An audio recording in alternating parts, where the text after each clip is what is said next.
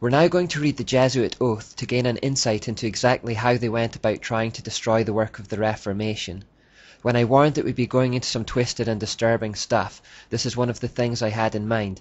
It's an extremely disturbing document, but it's important to go over it, as it doesn't just give us insight into the Jesuits. By proxy, it gives us deep insight into the mind of our demonic enemy as a whole, and the tactics that Satan may still employ today against us.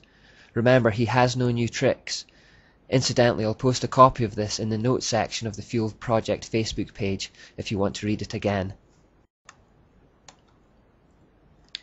My son, you have been taught to act the dissembler.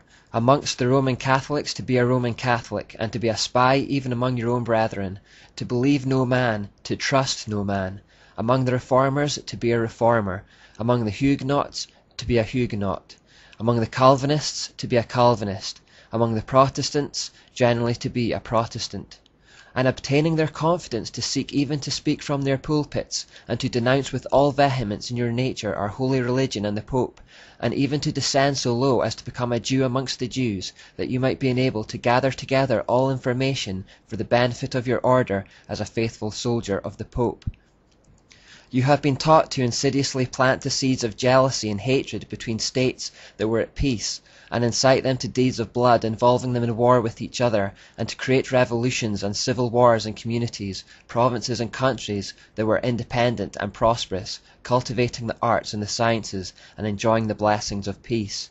To take sides with the combatants, and to act secretly in concert with your brother Jesuit, who might be engaged on the other side, but openly opposed to that which you might be connected, only that the Church might be the gainer in the end, in the conditions fixed in the treaties for peace, and that in the end justifies the means.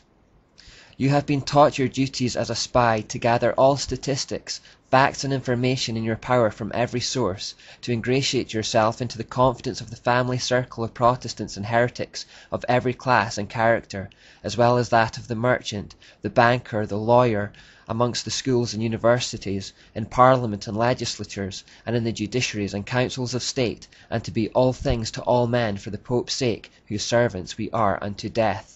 You have received all your instructions heretofore as a novice, a neophyte, and have served as a coadjutor, confessor, and priest, but you have not yet been invested with all that is necessary to command in the army of Loyola in the service of the Pope.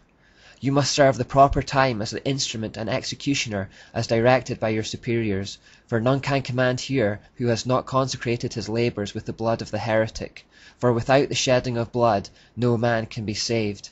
Therefore, to fit yourself for your work and make your own salvation sure, you will, in addition to your former oath of obedience to your order and allegiance to the Pope, repeat after me. I promise that, and declare that I will, when opportunity presents, make and wage relentless war, secretly or openly, against all Protestants and Liberals as I am directed to do, to extirpate and exterminate them from the face of the whole earth, and that I will spare neither age, sex, or condition, and that I will hang, burn, waste, boil, flay, strangle, and bury alive these infamous heretics, rip up the stomachs and wombs of their women, and crush their infants' heads against the walls, in order to annihilate for ever their execrable race.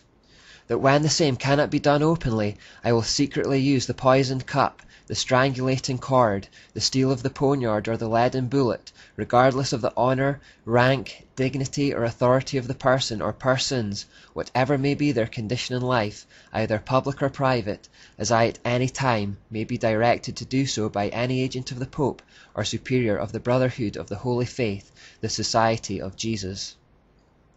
By reading these words we gain a full appreciation of their shocking tactics, which can be summed up like this.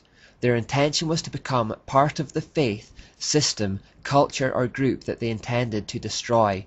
Then from within they would sow seeds of hate and division. Their method was to present themselves as one thing on the surface, but to be secretly working away with each other for a very different purpose behind the scenes. They would sometimes pretend to be enemies on opposing sides in public, but behind the scenes they were actually cohorts, working together towards the same goal. This type of attack is sometimes referred to as becoming a fifth column, meaning that the most effective way to attack something is not from the north or the south or the east or the west, but from within.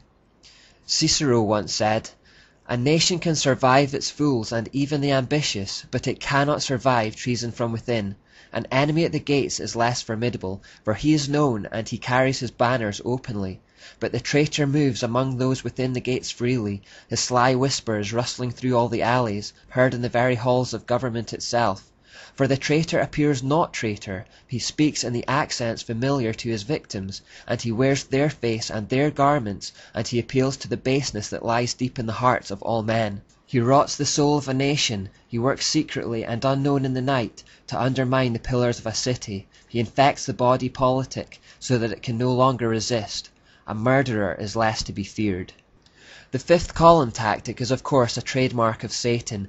It was the very tactic he used to persuade a third of the angels to fall with him and to become his army of demons. He went around whispering in the ears of anyone who would listen to turn them against God. More recently, ex-witches have spoken of being assigned to local churches by their coven with the aim of being involved in the congregation on the surface, but all the while secretly working against it from within, frustrating its aims and unity. If something is attacked from without, it will put up its defenses and fight back, but if, by using deceit, the attacker can become part of the thing it wishes to destroy and gains the trust of those involved, they can take it down from within. But could we really expect any human being to carry out the acts described in this monstrous Jesuit oath? Well, remember that the spiritual exercises were designed to eliminate all human emotion and to turn the men into machines. And just as demonic influence was so clearly at work in Loyola's cave experience, so they are involved in the spiritual exercises. H. Boehmer in Les Jesuits writes, "We imbue unto him spiritual forces which he would find very difficult to eliminate later. These forces can come up again to the surface, sometimes after years of not even mentioning them, and become so imperative that the will finds itself unable to oppose any obstacle, and has to follow their irresistible impulse." In other words, through the spiritual exercises, the Jesuit initiate becomes possessed and finds themselves compelled to act according to the will of these demonic forces within.